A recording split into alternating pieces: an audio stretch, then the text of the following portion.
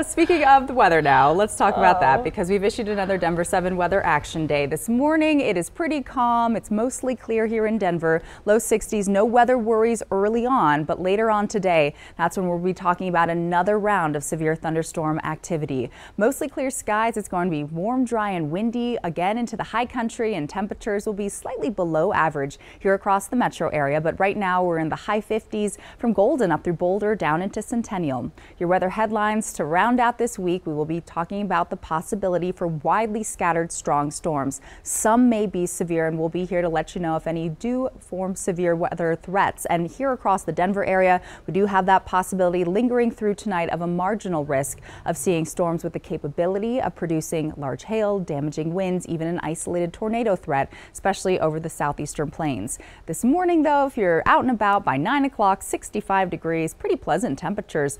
Typically this time in July, we average highs in the upper 80s. Today, we're only expecting 77 in Denver, same up through Greeley. Low 80s returning to the southeastern plains, and then west of the Continental Divide, it is going to be a hot one in Grand Junction. Once again at 97, low 90s in Montrose, where we will be seeing high fire danger for both today and tomorrow. Low relative humidity, very gusty winds from the southwest, mainly warm and dry. And as you can see from our statewide futurecast, the cloud coverage over the far eastern plains still lingering through mid-morning, but a lot of sunshine up and down the I-25 corridor through at least midday. Then increasing cloud coverage after about noon. Any storm activity set to develop after 1 o'clock. It'll first be over our northern Front Range mountains. Here in Denver, best chance for any rain will be after 4. And you can see indicated here by the yellow and orange, that's where it will be the heaviest, and hail is a possibility. Then tonight into early tomorrow morning, the storm activity will gradually taper off. And then for Saturday, some areas of low-lying clouds and light showers down across our southern mountains. And again for the afternoon, with more moisture and instability lingering over Colorado and some warming into the afternoon.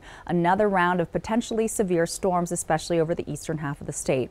Here's a look ahead for the weekend. Tomorrow it's going to be sunshine in the morning, upper 70s in the afternoon to low 80s. Strong thunderstorms will form a line, looks like from Lyman up through Sterling down through Burlington. Then tomorrow into the evening, it's going to clear back out. Sunday will be a lot warmer and drier all across the state, and then it's going to heat up next week. 90s return on Monday, mid 90s and mainly dry on Tuesday, and then a couple of storms possible by the middle of the week.